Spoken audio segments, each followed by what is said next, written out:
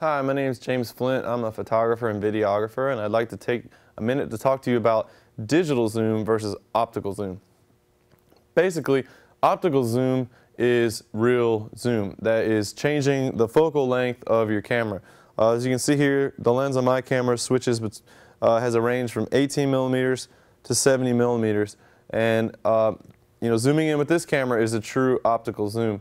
Now, a less expensive, lower-end, consumer-based camera, that can still have optical zoom, but some of them have what's called digital zoom, and this is more like a computer-generated zoom, and it's really going to take away from the quality of your images. Basically, the thing to take away from this conversation is you want to go with optical zoom, you want to stay away from digital zoom. Every camera is going to advertise it. If it's a fixed lens camera where you're not removing the lens, that's where you really need to determine, does this thing have a digital zoom or an optical zoom? This consumer-based video camera has an optical zoom. It's 12 times optical zoom, so it'll allow you to zoom in and out, and it's actually changing the focal length of the built-in lens. If your camera has a digital zoom feature, I recommend just leaving it off. Don't use it.